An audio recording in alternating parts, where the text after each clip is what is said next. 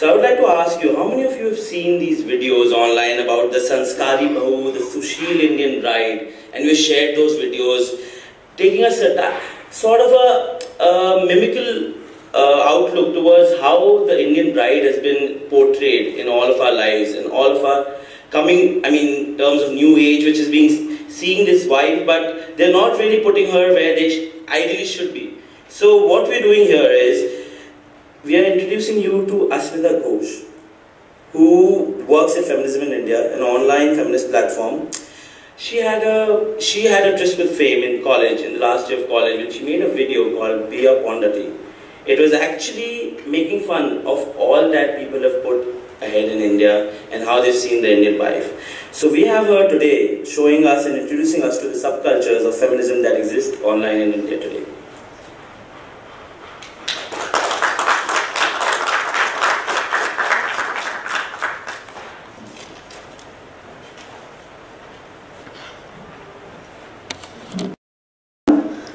And I work at Feminism in India, as he mentioned, which is an online feminist platform where women write about what they can, not just women, other marginalized genders and communities, write about what they want to. But so today, like he mentioned, I made this video which went kind of viral, but I want to situate that in this larger context of how feminists there are feminist subcultures on the internet which sort of fight back or take back the tech, reclaim the internet from all the sexist spaces that exist online right now. So my first question is, how many of you identify as a feminist? Can I have a show of hands? Like up? Yeah? Okay. I understand why some people may not, because I think the word feminism or the concept feminism has been misconstrued and gotten a lot of negative press. But feminism at its heart and what it actually means is just the equality of genders and acknowledging the fact that right now it isn't, we aren't equal, and there is a mismatch that exists. So how many of you believe in the idea that all genders should be treated equally? Can I have a show of hands? So congratulations, you're all feminists. So, but like I said, the word feminism has received a lot of negative press, but how many of you use your social media or WhatsApp or any form of online communication to talk about equality or any of these social justice views that you believe in? Do you use your social media channels to talk about that? Anyone? Okay, that's good to hear. But that's so that was like maybe 4 people in this audience. But can I go to the next slide? Just to contrast with that, when was the last time you heard a sexist joke? When is the last time you heard about the nagging wife, or the fact that women are stupid or like bad at maths or can't drive? I mean, just open your family WhatsApp groups and I'm pretty sure you'll find like 20 of those jokes right now this morning.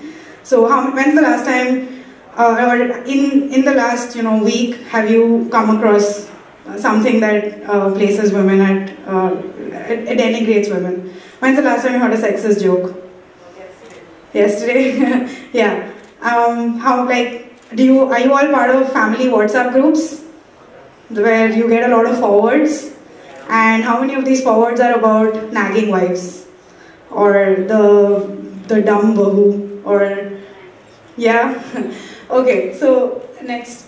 So these are just these random sexist memes that I picked up from the internet when I was preparing for this talk, and I thought it was really funny to put these two side by side. Okay, so the first one says, "Control a woman." Okay, and this is a remote control, and it says, the button says sleep, sex, food, moaning, winning, forget, remove clothes, clean, cook, leave, say yes, move on, say no, etc. Okay, so this is a remote control, how you want your ideal woman to be, right, at your fingertips. And the next one says, ironically, it's pretty funny juxtaposed with this, if you want to change the world, do it while you're single. Once you're married, you can't even change the TV channel. So what do they want? Do they want a woman that they can control, or do they believe that they are being controlled by their wives and they can't even change or they don't even have control of the remote, right? But, so these, I mean, how often do you see posts like this? Okay, next slide. This is another, these are other ones. If your class is full of pretty girls, you're probably studying a useless course. I studied English literature, okay, I did humanities, so I got this a lot in college. I studied in a technical institute, so everyone, all the engineers thought we were just, you know, there to beautify the campus, and our degree really meant nothing. So any disciplines that are considered traditionally feminine or more women take those courses have less value. Humanities, koi bhi kar sakta hai, right? The next one is a Hindi one. Tu kitna bhi kar le, ignore, no, sorry. I will love you more and more. This is all our Bollywood stereotypes rolled into one. Ki if you say no, I don't care. I'm gonna keep pursuing you. I'm gonna keep, chadhawing you, and eventually you will fall for me, which is not true. Nobody falls for chadhawing, but yeah, right? So these are sexist jokes. So this is what the internet is. This is like 90% of the internet. Okay, when you're scrolling through your WhatsApp forwards or your Facebook feed, this is the kind of crap, excuse my language, that you're exposed to. So next slide. This is a comment that my organization, Feminism, we recently published this. So this is a man and a woman who are typing the exact same thing, that women face a lot of abuse online, which is true. Women face a lot of abuse online, right? When a guy says this, he is praised for being progressive, he has his credentials in check, he's saying he's called woke, he's called a male, like a great male ally, and we need more men like you, and we do need more men like him talking about sexism and calling out sexism. But what happens when a woman talks about the same thing? Get off the internet. Why are you talking? Why are you complaining? If you face abuse online, then don't be online. Get off. And then you're called a feminazi and you're abused. And not all men are like this. Okay, I'm not like this, and therefore this problem doesn't exist. These are the kinds of. This actually happened to me. Not the same thing, but I once posted on Twitter about. So I did my master's thesis on the Ramayana, and not getting into that, but I posted something that was critical of Ram and about the way that Ram treated Sita, and oh my god, I got like flooded with abuse from right-wing Twitter accounts, like for 4 hours non-stop, my Twitter notifications were flooded. Who does this? Oh, these Bengalis are all communists. Or who does this girl think she is? Have you even read the Ramayana? Do you know anything about the Ramayana? I kind of did my master's thesis on it, but that doesn't matter. And another guy, one of my followers on Twitter, he said that he had posted the exact same thing, like the same day. I think it was a response to something else that was going on Twitter, so he had also posted something about this, but he didn't receive any hate. So when a woman posts something online, it's very provocative. Like, who is she to talk about something? You know, who is she to have an opinion? So this is something that I've seen personally that happens on the internet. Next slide. So what I want to talk about is like completely encapsulated by this one incident that happened earlier this year. Rishi Kapoor, right? Who doesn't know him? One of the most powerful men in India in terms of his wealth, his family name, his legacy, his caste, upper caste, his gender, he's male privilege, caste privilege. He has so much power, he has so much of a voice. Okay, so I'll come back to this slide, but can you just go ahead? So he had posted a bunch of things about merit. So people like Rishi Kapoor who have a lot of privilege, just by virtue of being wealthy, upper caste and a man, he has privilege, and his family, so he spoke about how privilege is nothing, and everything that his family has achieved or everything that the Gandhi family has achieved has been due to merit. Okay, and this merit is a very loaded word, because are we saying that those who don't, like, you know, people who don't have this kind of social capital, who aren't men, who aren't upper caste, do they not have merit? No, they just don't have the opportunities to succeed in the same ways that these men do, right? So he posted about the merit of his khandan and how they all made it where they did, like Ranbir Kapoor made it where he did because of his merit, and not because, you know, his family had enough money to pump in money to his films, even though he had like 20 flops or whatever, right? So there's next slide. There is this Twitter account by this woman called Shivani Chandan. It's her. She uses a pseudonym. She's a 16. I think she's in her teens. 16-year-old, I think, Dalit girl from Punjab, and she uses a pseudonym because she's afraid of violence, because she uses her Twitter account very powerfully to call out these men, to call out privilege, to call out things like this where people are caste blind, gender blind, blind to the privileges that they have. So she tweeted this, right, in response to Rishi Kapoor. I haven't forgotten his son's film. Also after flop Savaria, he got chance on merit to flop again on Rocket Singh. So F your merit. Also still recovering from Kareena's over-acting in Prem Ki Diwani, to compensate for meritocracy, Junior Bachchan, F your merit. So she did a whole thread calling out this merit, okay? And what did Rishi Kapoor do? A 65-year-old man who is infinitely more privileged and has infinitely more social capital than she does. Can you go back to the slide back? He sent her a DM or direct message on Twitter saying, "Fuck you, bitch." He's 65, she's 16, okay? He says, "Fuck you, bitch," and then he blocks her so that she can't respond to him. So how does a man like Rishi Kapoor think that it's okay with all of his age and wealth and class background to say something like this to this 16-year-old girl who's merely critiquing him on Twitter, right? And this sort of encapsulates everything that women have to face online, because if you put out an opinion, you're silenced. You're said, get out of here. You're abused, and you're told that your opinion has no, does not stand, does not hold any water. So get out, go away. You don't deserve to be here. My voice is the only one that deserves to be heard, right? Okay, so now we can go ahead. So the internet is a public space, just like the markets or the bus station is a public space, so is the internet. And whatever are the tensions or the forces that we experience in public spaces, we experience sexism, we experience patriarchy in public spaces, we are uncomfortable, we are at risk of being harassed, we are at risk of being raped.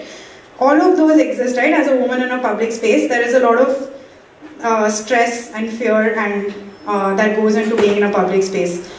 The internet has you are not magically isolated from the social structure just because you're on the internet. Just because you're on cyberspace doesn't mean all of those forces, all of those power structures don't exist.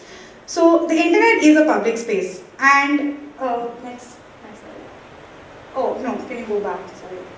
So when the internet is like this, right, when Rishi Kapoor is saying fuck you to a 16-year-old girl, or when you see those memes that call women stupid every opportunity they get, what can we do as feminists, as women, as people who believe that women ought not to be denigrated for being women? What are women around the internet doing? Okay, so this sort of brings me back to the video that I was introduced with. I didn't make it specifically as a response to all of this, obviously, but last year I made this video mostly as a joke. It's called Be Our Pondati. Pondati means wife in Tamil. And I used actual matrimonial ads actually. So I went online on the internet and looked up what are the criteria that they ask for women and what are the criteria that they ask for men in matrimonial ads.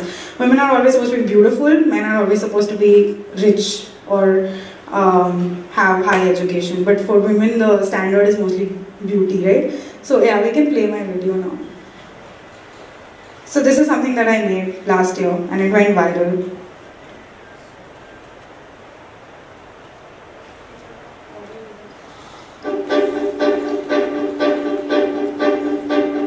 I've waited so long for this, my boy's in need of a miss. You think you have what it takes to be his Pondati? Our family's wealthy and large, we own 2 Mercedes cars, kitchen that's state of the art for his Pondati. MBA, really handsome, joint family, I'm a child, I'm 6 feet, girls go crazy, shoe size 10 and nice, baby. Hey, talk to fat girl, where I see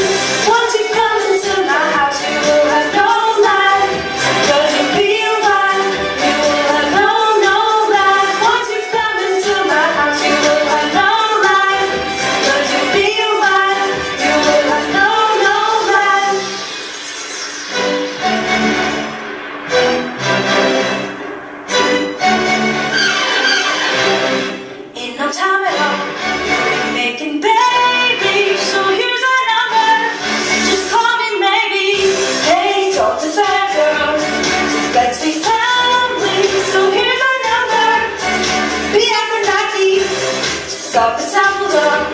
You're at the party, so here's our number. Just call me baby. Once you come into my house, you will have no life, but you feel bad. You will have no life. Once you come into my house, you will have no life, but you feel bad. Just call me baby.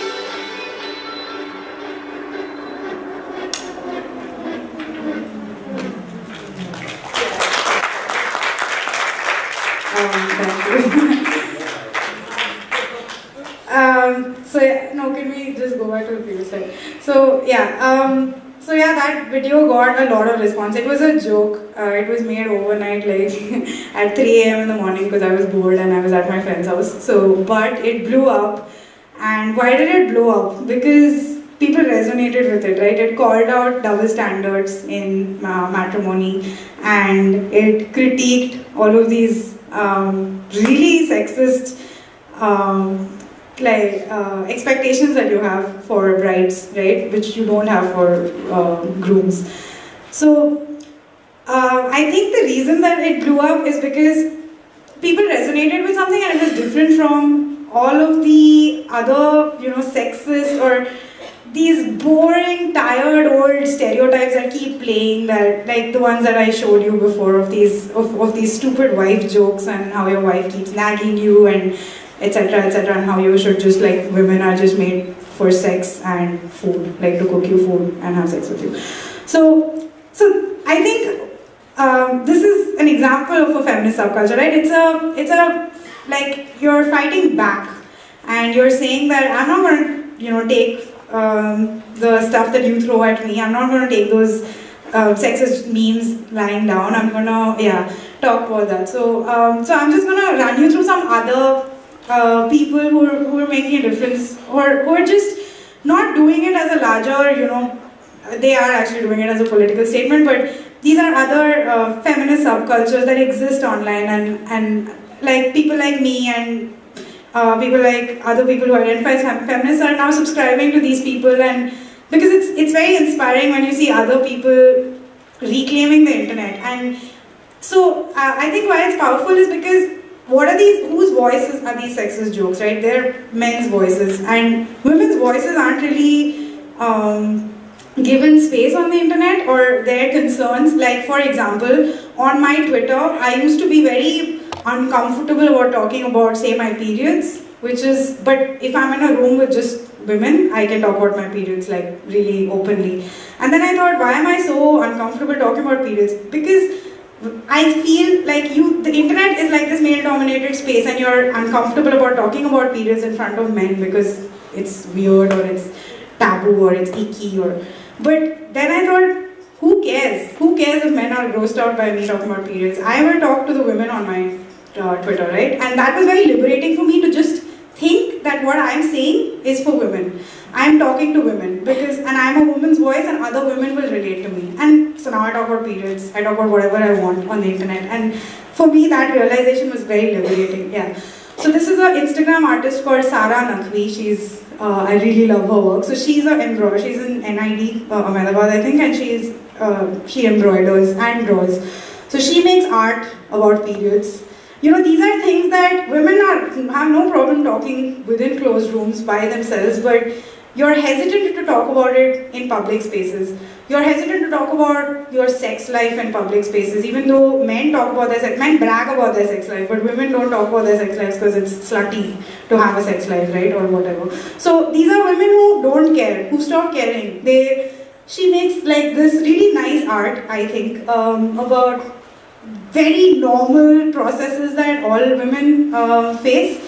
And so the other one is about how bras cage breasts, and bras are really constricting for women. And the other one is just different kinds of breasts. And breasts are always marketed as a object for male consumption.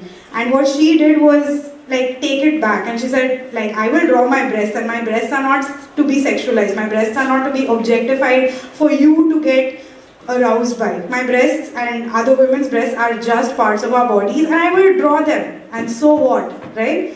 So this is someone who does things like this. And This is something that happened in Bangalore this year, in New Year's 2017. A lot of women were molested, and what happened after the molestation, the mass molestation, was when people started criticizing it, men got really defensive and started tweeting saying, not all men.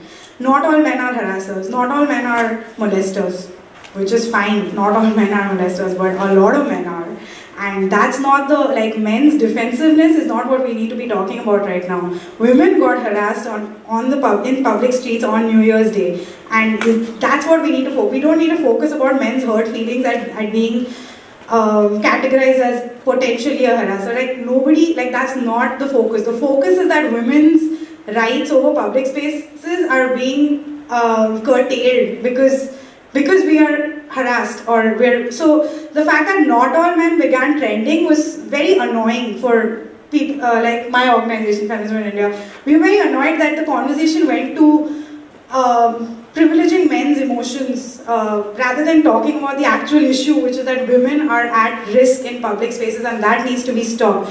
So we put out this tweet where we asked women to start sharing. This is like the Me Too campaign, but this happened much earlier. This is earlier this year, January this year, where we asked women to start sharing stories of their harassment, next slide, with Yes All Women. And a lot of women did. And finally, Yes All Women started trending, and because it was so powerful, just like the Me Too campaign, which now we all know, it's so powerful for women to go on the internet and talk about this stuff which is otherwise hushed, which is otherwise silenced, to go and say, yes, I was harassed. Yes, this happened to me, and other women will relate to you, other women will offer support, and men will offer support to you. And so that was reclaiming the internet, right? You take back the tech, you take back the internet, and you say, this is my space too, and my experiences and my, what I go through deserves to be heard and deserves a space. So yeah, and actually, next slide. Before this, we also try to like reclaim that hashtag. So not all men is supposed to be like, not all men are harassers, not all men are like that, not all men are sexist. But you know what, that doesn't matter, because when you say not all men, you're completely taking away, you're not thinking of the fact that you're taking away our experiences from us. You're taking away the fact that people did, like we did experience this. So we reclaimed that hashtag and we said not all men can realize that it's not about them, right? It's about us, it's about our experiences, and we deserve that space right now to be heard. So yeah, next slide.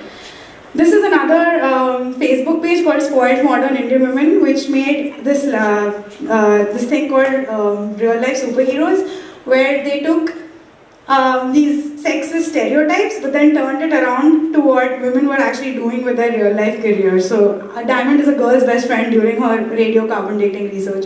Or people tell me that I'm not too sharp because as a singer I always stay in key. So I thought it was really funny, because they took those stereotypes and they turned them on their head, and they said, you know, women are beyond these stereotypes, and these stereotypes are simply untrue. So yeah, that sort of brings me to the end of my talk, and I wanted to bring it back to you. So have you faced anything online where you put out an opinion and you're shut down, or when you're talking about something serious like a social or political issue, people choose to derail that by talking about how pretty your display picture is, you know, or how pretty your smile is, or what a nice tattoo you have, or when you're talking about it, your voice is considered irrelevant because you don't know what you're talking about because you're a woman.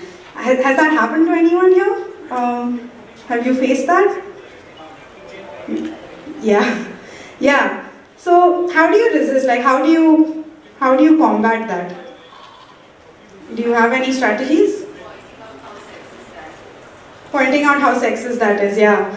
And I found it really helpful to have a network of women who will support you, who will come and say, that's not okay, you can't just minimize her voice like that, that's sexist. You know, having a community, and that's something else the internet does, and the internet has been so helpful in doing, is forming feminist solidarities with women. Like now, because of my work also, I'm connected to feminists across India, I'm connected to feminists outside India, and it's so liberating, it's so nice to be able to be connected to these women who are all, you know, fighting the patriarchy in their own ways, and who will support you when something like this happens. Like Feminism in India, my organization, we get trolled a lot by right-wing groups and stuff when we critique, say, Hindu festivals. and then it's non-stop. The trolling and the abuse is non-stop, and then it takes a toll on my emotional health, because I manage my Twitter, and we had like 2 days of trolling like recently, and it's very depressing. So then we reach out, we tweet about it, we post screenshots of what, the abuse that we're facing, and we have our entire our followers who come in and say, like, because as a single person managing this Twitter handle, it's impossible for me to respond to everyone. But then we have this community that forms, and the internet helps in building that community, and it's really helpful. So I would encourage you to try that. Just reach out to your friends and ask them to come help you. And the most important thing is to not let it silence you, right? If you're told that your voice or your opinion should not be out there, don't let that get to you, because like I said, the internet is a public space, and the only way we get rid of harassment in public spaces is if we occupy it, and we refuse to let ourselves stay inside the house. We will go out in the streets at night. We will talk about sexism on the internet. So yeah, that's my talk. So thank you very much for listening to me.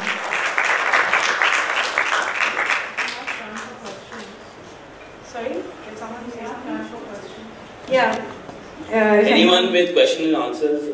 Any questions to talk or comments or experiences that you faced? Yeah, please. Each have a mic.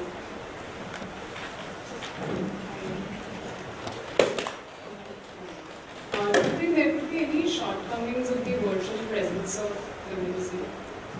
Shortcomings of the virtual presence of feminism? No, I don't think so. Like, my entire work is about expanding the virtual presence of feminism. Has anyone ever sent you a mail regarding that, giving their opinion? I know it's right that there could be no shortcomings, there should be no shortcomings. I mean, I don't know if you mean like feminism in the warped way that it's misunderstood. Yeah. Well, that's then what we try to do in my workplace is we try to educate that feminism isn't misandry, it isn't about hating men, it isn't about female supremacy. So we try to educate what feminism is, and then we obviously believe that the ultimate goal is gender equality. So yeah, I don't know if that answers your question. So I had another question. Do you think there is the face of feminism in the rural areas is different from the face of feminism in urban areas? So how can we approach them as well? Of course there is, and as a digital platform we are very limited in the fact that we cannot reach, our reach does not go to the rural areas, but that, I mean, for sure, but there are efforts that exist in India that are trying to, help women in rural areas or give them their voices, etc. So there are a lot of NGOs doing a lot of good work. So we are very aware that we are a digital platform, so there are limitations to that because there is not a lot of digital penetration in India. But yeah, so we are aware that we are limited to urban spaces or spaces that have access to English and who can understand English. But we are trying to sort of talk to connect with other community radio platforms who talk about stuff in Hindi and maybe expand. But obviously that's an endeavor that we will keep trying to expand on. Yeah. Anyone else? And especially about your experiences on the internet, if you want to talk about that. I think when it comes to resisting, we always think of resisting men. Yeah. But I have come across, even in my family, a lot of women for sure who will say bullshit partner language like Kasula. Bullshit like bahu hai to betiyan to chhod ke chali jati, bahu hi kya deti. So how do you resist women? Because I feel like slapping women. Like I don't have time for you. Yeah. If you're going to say nonsense like this. So on the internet, have you ever dealt with for stuff sure, like, of course. How do you respond? Because feminism, like I said, isn't about anti-men, it's anti-patriarchy, and patriarchy affects all of us. We are all conditioned by patriarchy. We are all patriarchal just by virtue of being born in this world, right? And women condition it as much as men. So it's called internalized misogyny, where women internalize those notions that make like, oh, we can't do this, ye to mardon kar sakte hain or whatever, right? So yeah, I guess as a feminist, my response would be to try and understand where they're coming from. Like, I get that these are the things that you've been drilled into you, which I think should be the response to anyone who's patriarchal, but these are conditioning, this is conditioning that you have been subject to, and I'm going to try to help, like, to make, like, tell you my side of it and why I think that that's bullshit, and you just see how it works. But yeah, we have, I mean, like I said, we get trolled by right-wing accounts a lot, and a lot of them are women, and they say the most misogynist things, and it makes me so sad when you're like, are you not on your own team? You know? So yeah. Thank you, Asmita. I think Yeah. we'll be All right. wrapping up the session. Thank you so Thanks a lot much. for your